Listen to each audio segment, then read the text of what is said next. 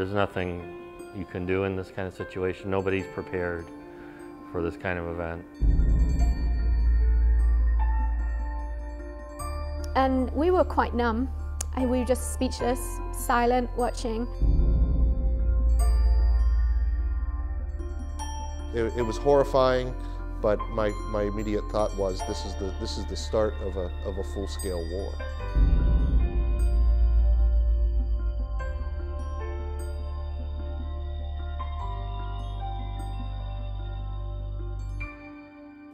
Hello, I'm Hillary Neal, a journalism and digital media major at Ashland University.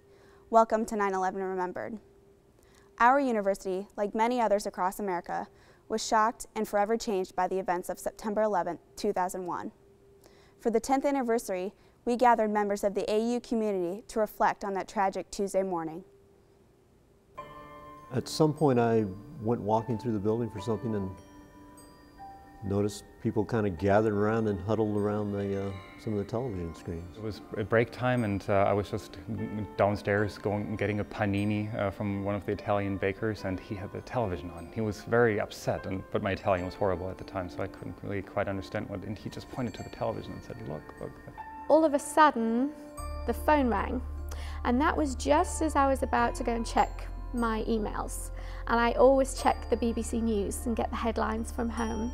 I was listening to a sports talk show, and the talk host broke in with a story that a plane had hit the World Trade Center. Like a lot of people, my tendency was to assume it was an accident. In fact, the way that they were talking about it on the news, it was as if it was a Cessna, some pilot had flown off course or fallen asleep or something and flown into it. Someone came in and said that a plane had hit one of the buildings in New York and that it was somehow serious, and we were almost finished with the class anyway, so I just, this was about 9 o'clock I think, just after 9. And so I dismissed class. I turned the radio on, it was in my car as I was headed back to campus, when I learned that it was far, far bigger than what I had been led to believe. I went in and turned the TV on and saw the image and realized that it wasn't a small plane. Clearly the damage was significant. So I started watching to see what was happening, just like everybody else did. And it was while we were watching it in Amstutz that the second tower came down. And it was roughly at that time that the university announced that they were canceling classes for the day. We then started to try and call New York to try and get hold of our friend and make sure he was okay. And of course, nothing. No one could get through to anything. You know, we were just sort of perplexed at first, and gosh, that's so bad because one plane had hit a building, World Trade Center. But then a few minutes after we got there, I'm not sure how long after, 5 minutes, the second plane had hit. And then the atmosphere and the reactions of those watching television, most of them were students, changed entirely, and they started weeping. And we were quite numb. We were just speechless, silent, watching. I also remember weeping, absolutely. And in part, I think the shocking thing was that got me emotionally more than anything else is when there were, this is all before the buildings crashed, which was entirely another feeling altogether, frankly, is when there was some close-ups of the World Trade Center after the planes had crashed and before the buildings had collapsed, that wherein you noticed that specks of dust seemed to be falling from the building, and that they turned out to be people jumping, you know, 80 floors high or whatever, because that was shocking. Reports kept coming about a plane in Pennsylvania, a plane flying into the Pentagon. And at that point, you really wondered, oh my God, what's next? When is this going to stop? You can't remember what you were supposed to do.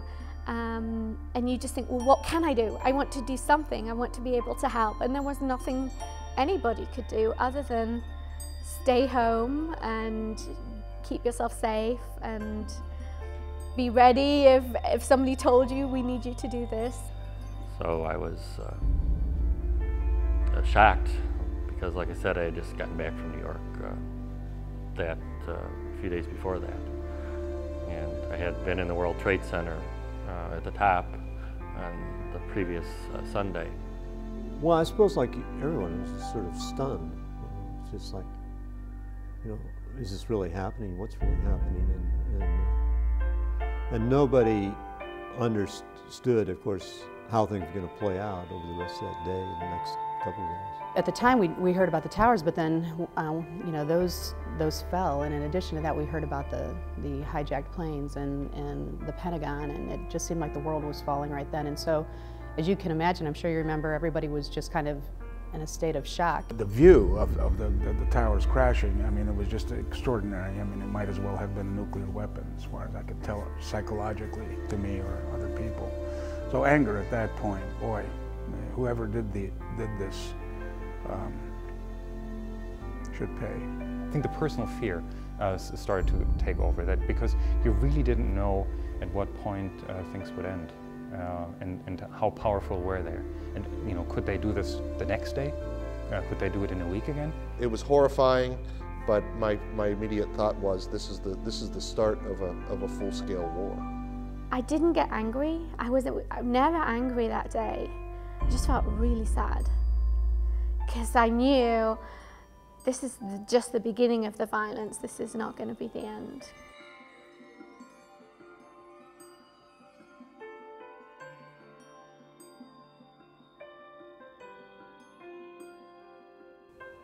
Like the professors, students had their own personal reactions to the terrorist attacks of that day. Jess Baker, a media major and student TV news producer, had just recently been living 3 blocks from the World Trade Center. As the city she loved crumbled, she knew she had to be there. And we watched the towers crash, just like in Master Control. And living there just 3 weeks before this had happened, and so close, it was just like, you see that part of your life, just, you can't believe it. And I grabbed my best friend, who was also kind of the number 2 here, Laura, and I was like, well, maybe we'll go to Pennsylvania, because we had heard that something had crashed. And she had a car, I didn't have a car, and we got in her car, and we didn't even have real media passes. We got to Johnstown, and just as we were getting into Johnstown, they said it's Shanksville. They finally said where it was. So we hit there about 5:36, and there were police, but they let us through with these made-up IDs. But the guy just waved us through onto this dirt road. And so we were there, and Tom Ridge was the governor at the time, and we listened to him speak about what had happened there, and just about Flight 93. And how they at that time even thought that the passengers had fought back, and that's how it didn't turn back and go to the White House and whatnot. And so they had a tour, 2 tour buses, and we went on the second one because we had gotten there late. We didn't even really know we'd get there in time to see anything, or even know he was going to be there. But we got on the tour bus, and it was weird because we couldn't even see anything. It was just this line of smoked out trees, basically, because it was behind the tree line. And the sun had set, but it was just weird being in that field as the sun set in Shanksville on 9/11, on this big tour bus with a couple other media people, just looking at this line of what had happened. We went to maybe an Eaton Park somewhere in Pennsylvania, and finally called our parents and told them where we were, and both of our parents knew what thoughts we had.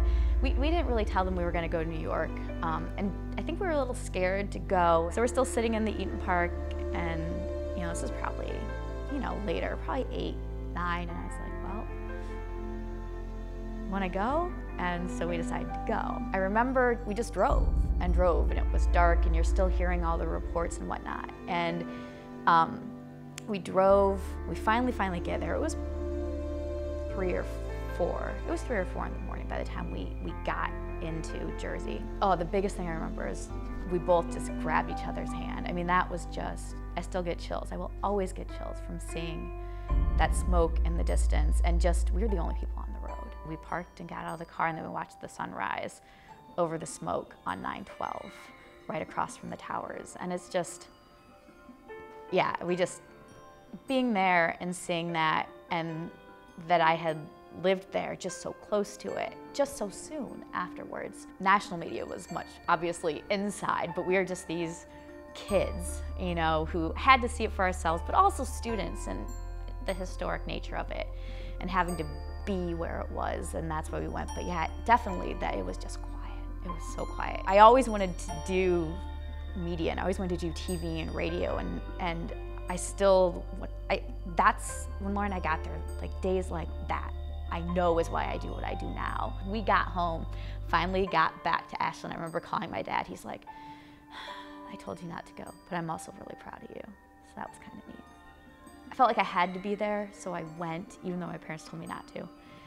I didn't know anyone there, and I'm not from there, but you know, I did live there for a little bit of time, and in a time where I really grew up a lot. And to see a city that I loved, and in a time of my life that I loved being in, to have that happen then, I took it personally, and I still, on the anniversaries, I still do. And it's hard to explain to people because we're not the story, but what we saw and what we felt and how personal it was. We will always have that together, and just the two kids from Ashland University just saying we had to go and be there. Just her and me in her little Chrysler. And seeing the smoke rising was just, I will always remember that.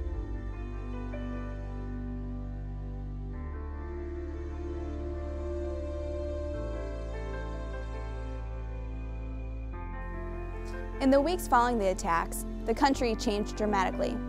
Patriotism blossomed, the Patriot Act became law, and the Department of Homeland Security was born. And we launched the War on Terror, which still continues today.